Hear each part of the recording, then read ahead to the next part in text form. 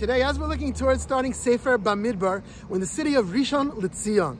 The city was established by pioneers of what historians refer to as the first Aliyah. The first Aliyah, of course, began with Avram Avinu. But this term refers to the large number of Jews returning to Eretz Yisrael in modern times. The marker by historians for the first Aliyah is 1882. And what we see here behind us is the Beit Knesset HaGadol, built by those pioneers in 1885.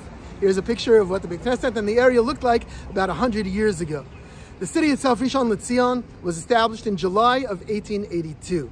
3 years later, at celebrations celebrating 3 years to Rishon Le'Zion, Yisrael Belkind introduced the degel, the flag of Rishon Le'Zion, which he described as a white sheet with a double blue stripe on either side, similar to a talus with a blue Magen David in the middle. A few years later, in 1891, neighboring city of Nes Tziona adopted a very similar flag.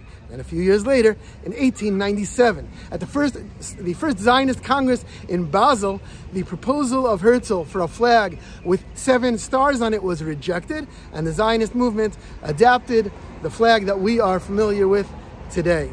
David Wolfson describes, going back to that Zionist Congress, he describes the flag as being a white sheet with 2 blue stripes on either side, similar to a talus with a Magen David in the middle.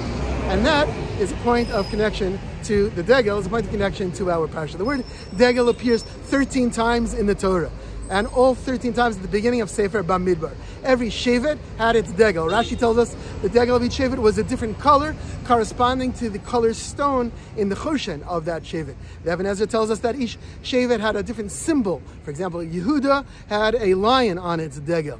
The Medrash tells us that at Maimon Har Sinai, Am Yisrael saw the Malachim having degalim, and were longing for degalim. HaKadosh Baruch Hu promised us that we will have degalim. Be'ezrat Hashem, we should be zocher to see the degel of Am Yisrael flying next to the Beis Hamikdash in Yerushalayim, rebuilt very, very soon. Have a wonderful Shabbos.